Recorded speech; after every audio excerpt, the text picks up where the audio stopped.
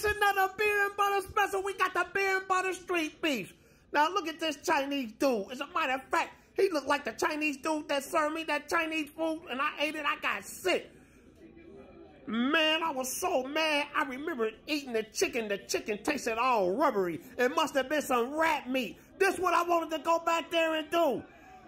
Look at this bald spot. Give me my money back. Let's take another look at that for educational purposes. I ain't never eating Chinese food again. It made me taste like I had some rat meat. I got sick. And he looked just like the dude that served me that Chinese big trash garbage.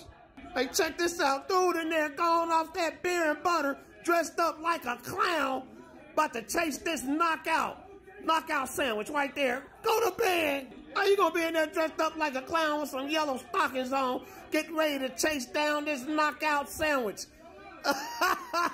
Wait, check this out, man. I'm going down there. Watch it. Walk, go to bed. They don't even know where he at. He gonna get up. He like, where the beer and butter at? Where is the beer and the butter? I'm good.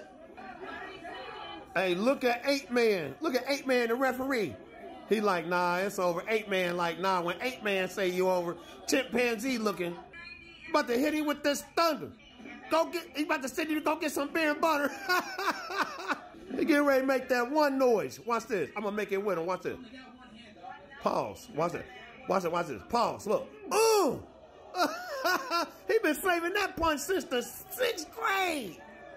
And every time they lay it down there, they always got this look like, where the beer and butter at? I'm all right. Where the beer and butter at?